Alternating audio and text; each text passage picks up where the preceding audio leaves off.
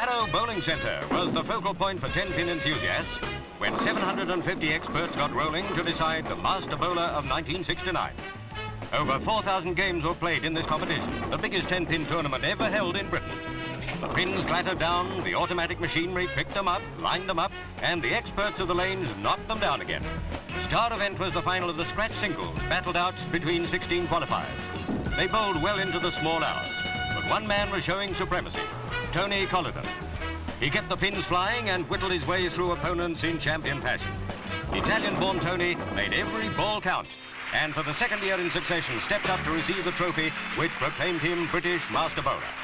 On top of the kudos, there was a handy £250 cheque for top 10-pinner Tony.